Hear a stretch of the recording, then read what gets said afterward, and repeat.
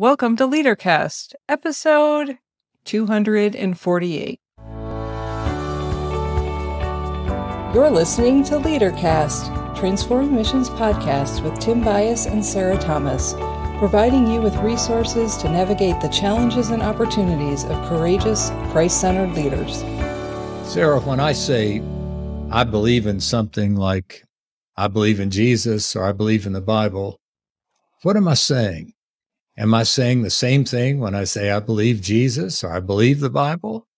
Just what does it mean to say I believe? Before we answer those questions, let me remind you that the show notes for this episode can be found at transformingmission.org/248. This is the first in a series on words that matter.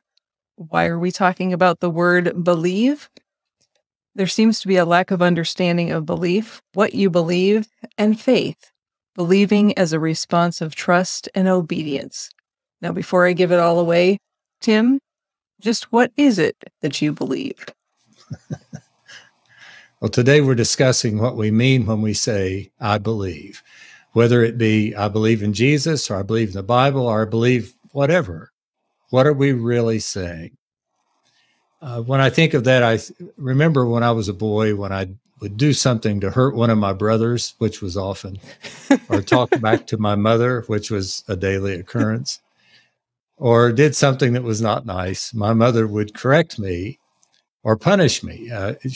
And I knew she was upset with me. That was the real point.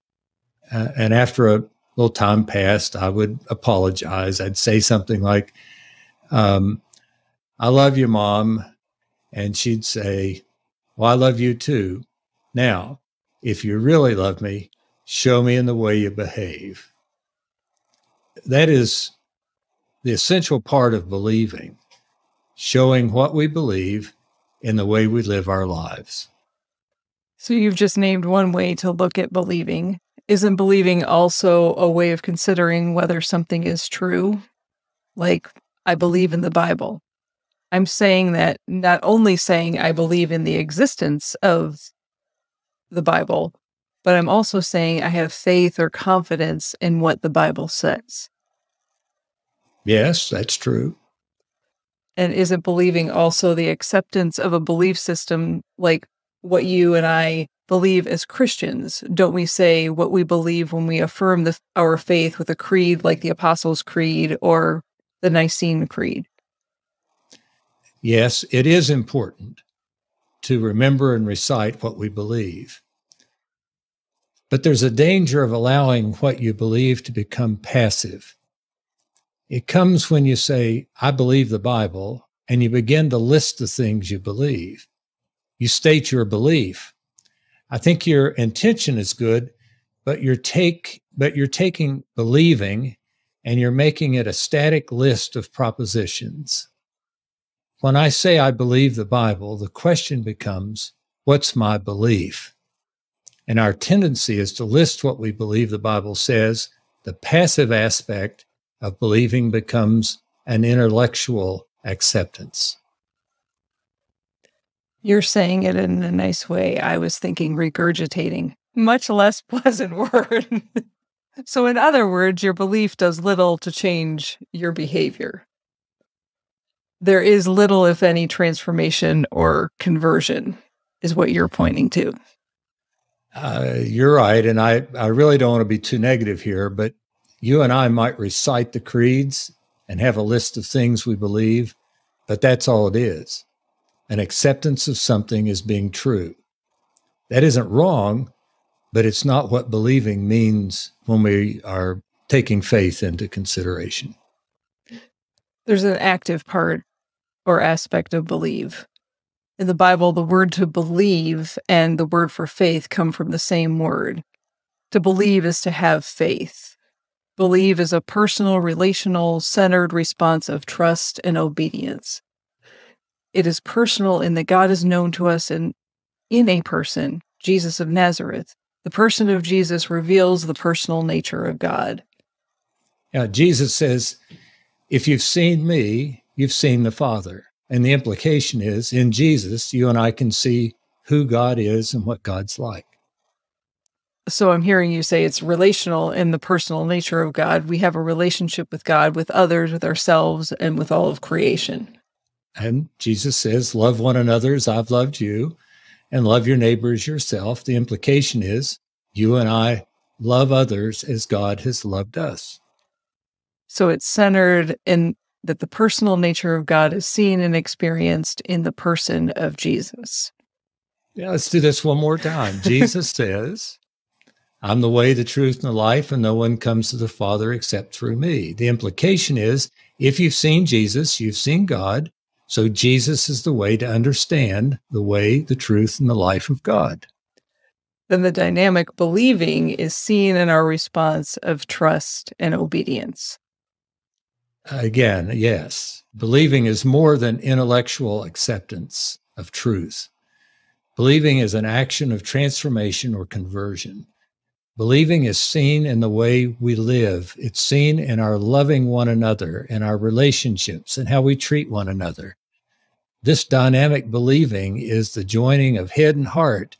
It's not only what you know intellectually, but you're putting what you know into everyday living. So to say it another way, to believe in Jesus is to be a person whose outward actions and inward thoughts, the piety and holiness, are in concert. It's a life transformed to reflect beliefs in a dynamic conversion and transformation. And as you've said before, Sarah, from the perspective of the Bible, to believe is to have faith, which means to trust and obey God's action in Jesus on our behalf. So to believe is to live the life God has intended us to live. So the question, do you trust and obey the Bible? Sarah, would you read John 14, 5-9 for us? Thomas said to him, Lord, we do not know where you are going. How can we know the way? Jesus said to him, I am the way and the truth and the life. No one comes to the Father except through me. If you know me, you will know my Father also. From now on, you do not know him and have seen him. Philip said to him, Lord, show us the Father, and we will be satisfied. Jesus said to him, Have I been with you all this time, Philip, and you still do not know me? Whoever has seen me has seen the Father. I think that's an interesting scripture because the theme in John gospel is if you've seen Jesus, you've seen God. So to believe in Jesus, to trust and obey Jesus, is to trust and obey God. And when Philip says, show us the Father and we'll be satisfied, I think he's actually speaking on behalf of all of us. Just show us God. That's all we need to trust and obey. And Jesus responds by saying, have I been with you all this time and you still don't know? You know, the implication is that the work of God is seen in the work of Jesus, and the work of God's love is seen in the way Jesus loves. Then, as if to turn things around, Jesus says, and as the Father has sent me, so I send you. In other words, to trust and obey Jesus is to live the life of Jesus, loving people the way Jesus has loved you. So to believe is an active response of trust and obedience revealed in the way you love others. So, Tim, will you read Matthew 28:18-20 for us?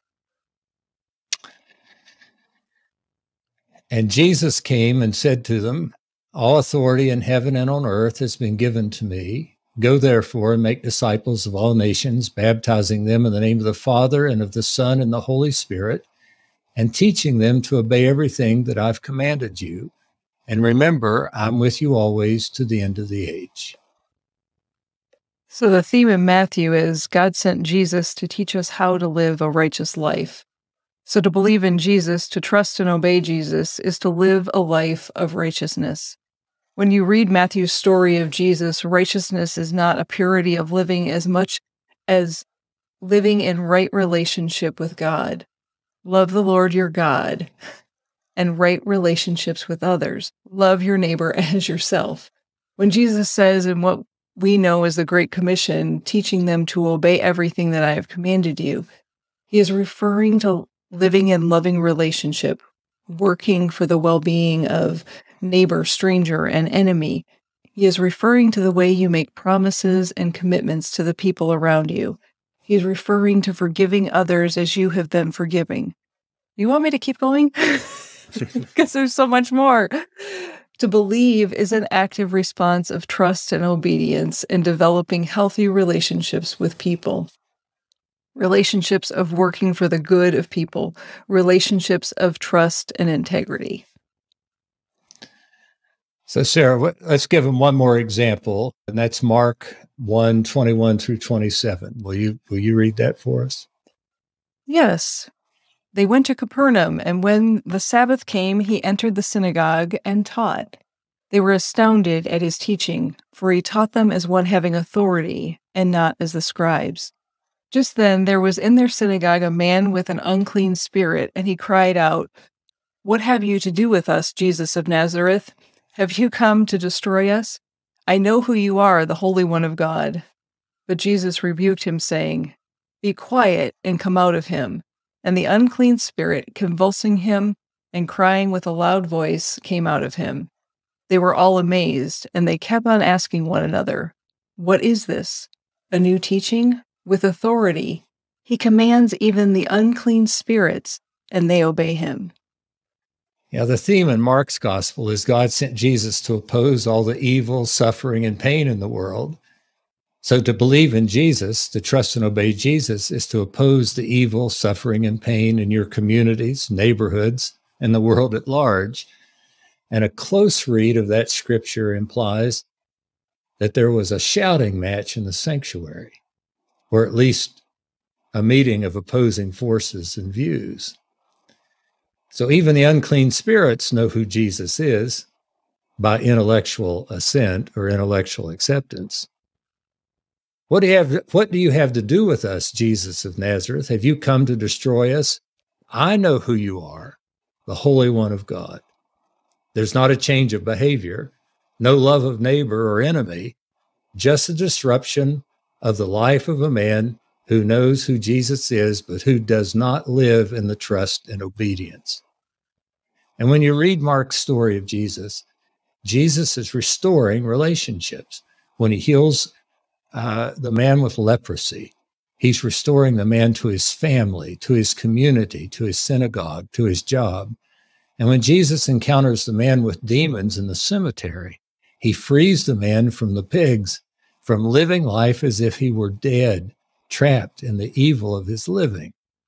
Over and over in Mark's story, Jesus is facing the evil and the suffering of people. Even half of Mark's story is about Jesus' own suffering and death. So the question I've always asked is, did Jesus win the shouting match in the sanctuary? And over my years of ministry, I've experienced hundreds, if not thousands, of people who give 1, 3, 5, 8, 12, 16 hours a day, day after day, to relieve pain and suffering, to work for mercy and justice. And again, with all the response to the evil, suffering, pain in the world, did Jesus win? I think the answer to that question is found in your own heart, in your response of trust and obedience. There's so much more that we could say, but we think that you get the point. To say you believe in the Bible is to say the Bible is the written word of God that shows us the living word of God, the Word made flesh in Jesus. And as a leader, your life is transformed by God's love in and through Jesus. And your response to God's love is trust and obedience. It's a response of faith. So what do you mean when you say, "I believe in Jesus," or "I believe in God"? Is it intellectual acceptance or a response of trust and obedience? You can find show notes for this episode along with the scripture references at transformingmission.org/248. And to answer those questions, only you know. Remember, who you are is how you lead. Bye for now.